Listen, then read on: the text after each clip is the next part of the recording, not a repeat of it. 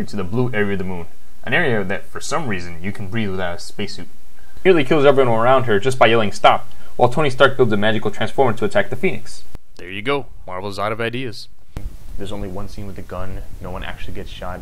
Rebooted into a more grimy character with the New 52.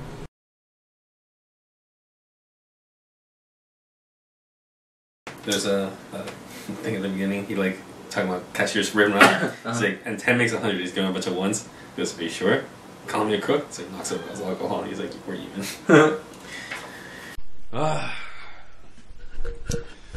Welcome to Comic POW. I'm Eric. I'm Dan. and this week we're going to be doing one of our regular pals like we used to do on with the text before. Yep. And this week I went with Chew 31. I went with Saga 9. I was like, I need to look at the number. Saga 9.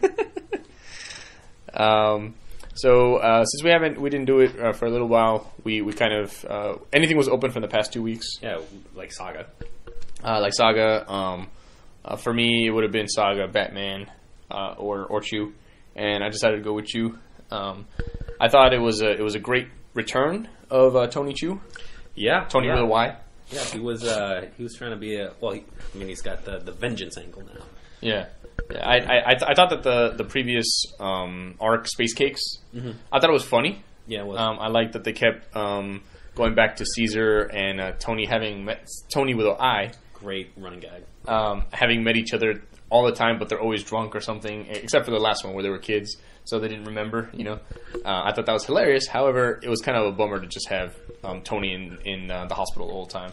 Yeah. I mean, like, Major League Chew was kind of fun, and then Space Cakes, I mean, it's just kind of, like, Tony Antonelli is a good character, but she's not Tony Chew, And we also lost sight of the, the weird alien writing, the chicken stuff. Like, it just kind of, it was like a little diversion just to set up, I guess, the future of the second half. Right, and I thought that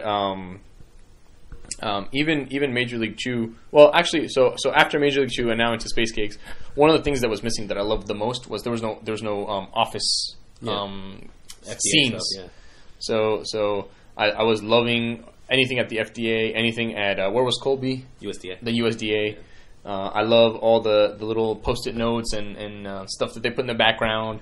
I love their bosses. I love how Colby has had to sleep with both bosses. Well, and in those early arcs, I felt like there was a little bit more seeded before, and then you'd get to the end and you'd be like, holy crap, like you'd see that little guy from that island nation and the little weird fruit. You saw like many issues before it actually became a thing. Like, it was this sort of tight plotting that we didn't have so much in Space Cakes. I mean, it is, because, like, I guess the you have the running gag about when they met and all that. It is and it isn't. It wasn't the same sort of thing. I haven't, but I also haven't been. I read those in trade, so maybe that's part of it. Well, the other thing that was interesting is that Chew starts out pretty hilarious, leaning pretty hard on the comedy. You've got this guy whose boss just hates him. Anytime he can get him to eat poo or dead humans or whatever, he sends Tony over. And then I feel like Major League Chew was kind of the turning point where while each individual issue is still funny, the series as a whole has taken a harder turn for the dramatic. Yeah, it's darker. It's more serious. So we get to this issue. It starts off with Antonel's funeral, interspersed with clips from his wife's funeral, Tony Chew's wife's funeral. Right. And I think that John Layman had a really tough task, which was to start it off with the grieving, and then get us over to where back into the funny. Yeah. Because the first 7 pages of this book is the funeral. The second third is back to the usual hilarity. You get the little intro black panel where it gives you, here's what's going on with this crazy powers in this universe that I've created, and then it just goes on to these people who've created this formula that was meant to help burn the fat away, and it literally burns the fat away. Yeah, it makes you catch fire. And there was a great cameo with the artist and the Layman and Guillory. That was really good. So overall, a setup issue. But in a really it still had momentum. Yeah. You know, it didn't feel a lot of setup issues kind of have that kind of limp pace to it. Yeah. But this was going because Tony was like punching people in the face and things were happening. Yeah. And we have a return of the divine egg or whatever. Yeah. Like the, yeah, exactly. And that's what made me really happy. After 2 arcs where, like you said, we had forgotten about everything, the writing in the sky. Because I remember the first part with the writing in the sky and everything were the trades that you lent me. Yeah. And when you get to that issue, you're like, Exactly. Yeah. And then through the other site where I do reviews of Entertainment Fuse, I read, which at the time was Player Affinity, I read Major League Chew, and I was like, and I actually had to ask you, did I miss an issue? Like the world was going crazy from the writing in the sky, and then all of a sudden no one cares. Yeah. And then so now it's kind of coming full circle, and I was kind of wondering how this is going to read when the whole thing is collected in trades or on an omnibus. If the arc is going to seem, because to us going month by month, it seems interminable at sometimes. Like, come on, get back to the fun stuff. Well, I guess just think about like the trades of like why the last man. You know, it's probably gonna be about the same length.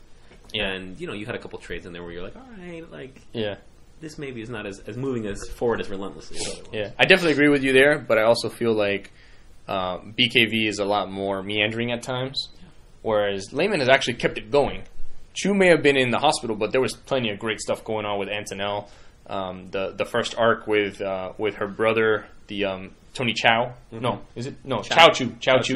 Where he goes after the guy who likes paintings or whatever, and I don't know. I thought it was a fun arc, and Major League Chew was also a great arc. I love how he ended up with not only their stats but also their powers, and he was able to use that. But what is this arc called now? This one's called Two Bad Apples. Two Bad Apples. No, it's just bad apples. That's the symbol. That's the symbol. Oh, okay, yeah. That's the symbol in the sky. Yeah, on the church's book or whatever. I'm gonna have to highlight this when I do this in post, but I love how Rob's signature here is Rob ! Rob. Rob. Actually, I guess he always does that. It says on the back too. Yeah, that's the way to sign. That's a way to sign. It's a cool way to sign. All right. On the other side of this pause, we'll see Dan's pick. Yeah, please flip your record over to side B. Those hydraulics. Doc, that's how the Lord. Why are you grinding your teeth? All right, Dan. Hey. So why don't you talk about your picks? Yeah, well, I'm going to talk about my not picks first. Okay. First, Daredevil, Mark Waid, Chris Samney. I love Samney's art. Like, what issue? What should Daredevil? This is 22. 22. Okay. Yeah, we're actually coming up on 2 years, actually. Huh. Well, they double ship this stuff all the time. A lot of good stuff in here. A lot of clever writing by Waid that, like, I was lying down in bed and I was thinking about that part at the beginning with telling bills apart and everything. And I was like, did they go anywhere with that? And I was like, oh my god, they did go somewhere with that. It's like the reviews I used to write on Comic Vine would always focus on something like that and there's sort of like these thematic ties throughout the entire book. And Waid is a good writer and he tries to do a lot of that. And then another book I didn't pick was FF. It has this great sort of pop art cover, the FF is dead, with old Johnny Storm.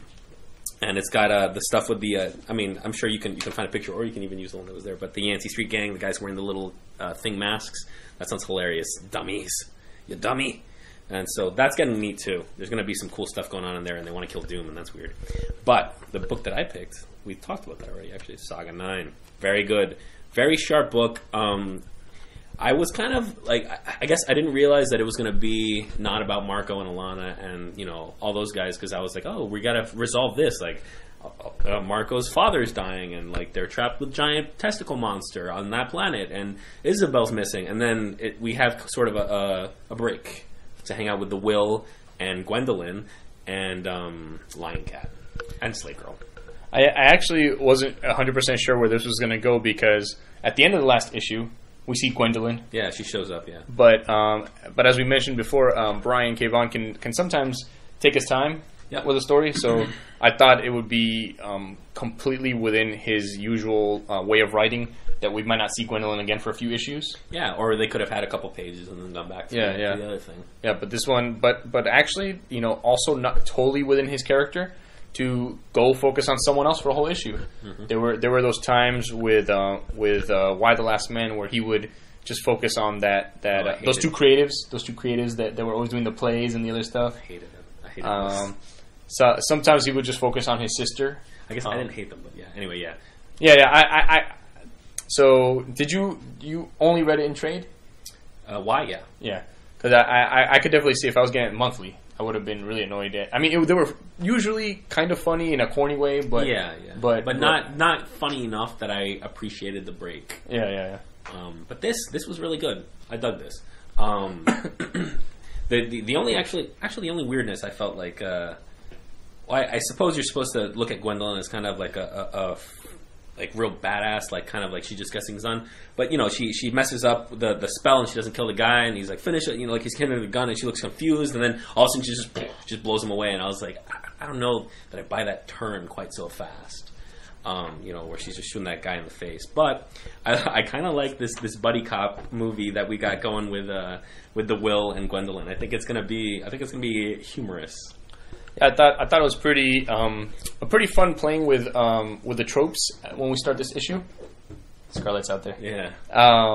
So we've got the Will and that girl that I mentioned back during that storyline when we were talking about our 2012 picks, and I mentioned that was one of the storylines that I enjoyed, that he just smashes this guy's head to try and save this girl, and like you reminded me, he didn't actually succeed in saving her. Right. And so the trope that BKB plays with is Brian has the stock resurrected, and so you're reading and he's going to save this girl, and then all of a sudden the stock's there, and she's like, they had like almost like this James Bond type of line, like oh, I heal fast or something like that, and then she's killing everybody, and then it turns out it's a dream.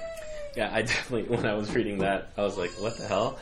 Like, this is really corny and cheesy and not at all like BKB's writing and the good stuff that I'm used to. Yeah. So. Yeah, I mean, it was a great way for him to play around with us, because as people who read comics all the time, you're used to people, hey, if you didn't see the body cremated or whatever, they're probably going to come back. Also, kind of take a moment to say Mama Son is a really funny play on words. Yeah. Yeah. Yeah, like the Mama San from like an Asian Bravo kind of thing.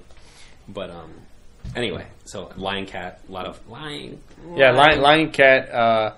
He was great because he helps the Will see that Gwendolyn's lying, but then completely turns on his master, which I she's like, how do you not kill them? Yeah, he's so committed to making sure people tell the truth that he doesn't even have faith, loyalty to his master. I don't know if Lion Cat can control it. I think Lion Cat just has to call out lying. It's possible. Yeah. I thought these mole men. Ugly. Yeah, the guy's face kind of looks like like an anemone. Yeah.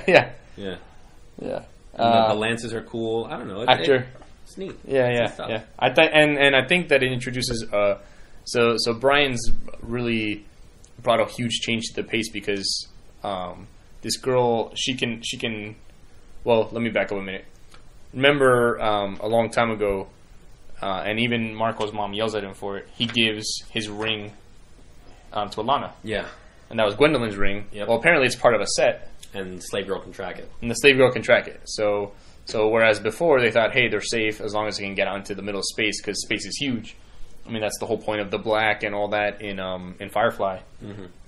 And now they've got a way to track them. So where does Brian take this now so that this doesn't end in 2 more issues? We'll see. We'll see. He's got, 51 to go?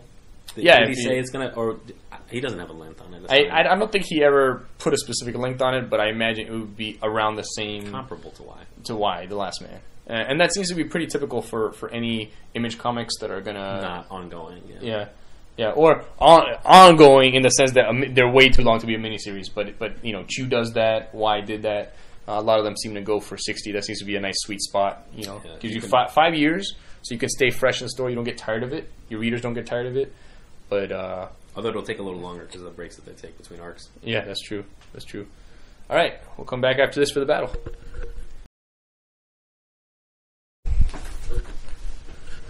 All right.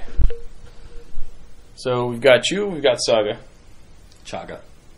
Chaga? Chaga. That would be an amazing completely impossible crossover. There was the part where Lion Cat was eating that mole man's face, that anemone face. Now he knows everything about him. Yeah. I kept wishing, even if it was just a dream sequence, that John Layman would have done that in Detective Comics. That we just had Batman just pound down on people. And he just wakes up like, oh my god, what happened? It'd be actually kind of like the Bob's Burgers things with Archer last week. Yeah, which was pretty fun. Yeah, but then again, Archer's a lot less self-serious than Detective Comics. So, I'm as we often did back when we would do this just by chatting and then typing everything up.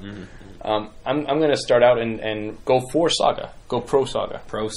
I'm going to say that Chew, while remaining dynamic, while Chew does take his revenge, well, not indirect revenge because he's not actually going after the vampire dude at the moment, but right.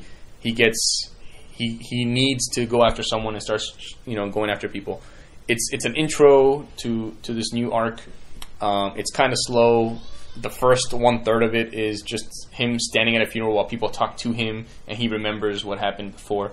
A necessary and not a bad issue. I gave it on Entertainment Fuse. I gave it an 8.5 out of 10. I enjoyed it a lot, but I feel like Saga does a much better job moving the story along. Okay. The Will's just been kind of comatose almost ever since the stock died, and so now he's got a reason to get going. Mm-hmm. He's got a way to find them. I'm not 100% sure. I don't remember from the issue why he has to work with Gwendolyn. I know that he was hired by her employers, but there's I think there's still some room there for some backstabbing they weren't completely honest with each other. That's why the Lion Cat had to come in there and kind of give us some funny. And of course, Fiona Staples' amazing art. Absolutely stunning. And what do you think? Man, I honestly, hearing you talk so much about the first third of Chew, I'm like, that was the best part of that book. I mean, I know that they're just kind of standing around, but it was emotional and it was good, and it even starts to set up and remind us that Chew and Olive have no real relationship to each other. Like, I don't know. I thought that was that, and the revelation about the church were both great. The stuff with the burning on fire, like that's not their strongest food-related mystery or whatever. But I don't know. I liked the first third a lot, and I thought that carried a lot more impact than most of the stuff in Saga. I mean, the first bit in Saga, like I said, I was like, "What is this?" Yeah. I mean, in retrospect, it's cooler, but yeah. It was about the first sixth of Saga. Now, I did really enjoy the gags in Chew. I liked that in universe, Layman and Guillory write a comic called Super Chogs. And like I said, I thought it was very Chew got what he needed to do. He and Colby got back together. Yeah, that was great. Yeah, been waiting for that reunion for a while. A little flirtation from the Chief with Colby. Yeah, that was great. I wonder who's going to be Pollo's new teammate at the USDA now that Colby's not with him anymore. I don't know. But I'm sure we'll see Pollo again. I hope so. Pollo never dies. That's true. Didn't he fight out of hell or something? Yeah, that one shot was amazing. Yeah. I guess, and the thing that Chew does that's incomparable, really, it doesn't Fiona Staples' art in Saga is amazing, and it must take her forever. Yeah. And as a consequence, you see it a lot. A lot of the backgrounds in Saga are just bold colors. Yeah. You see that all the time, which is fine. It's fine. Yeah. But Chew, on the other hand, is so jam-packed with art. Like, it's bursting with art. Yeah. And I don't know. I'm the one who's like, I'm going to bring Saga, and then I'm like, man, but I kind of really like Chew. Yeah. I'd love to win, so I'm really going to go for Chew. It's almost a toss up. I was just trying to take a look at the what I thought Saga did so well, and I actually was going to go with Saga at first, but then I thought no, I'd rather go with a more recent book, so it's more in my head. I don't have to. The feelings are a lot fresher. I just read it a couple days ago, so yeah. I mean, I was going to say, it's a real Sophie's Choice, except it's not at all like a Sophie's Choice. I don't know. I mean, if you want to go with Chew, I want to go with Chew. All right. We'll go with Chew. Chew. Knocking out Saga this bi-weekly period. Not to say Saga was not amazing. Yeah. Saga was pretty good. So I take the win in our first video POW, and be back in a week or two as we do the next one. See you then. Pow.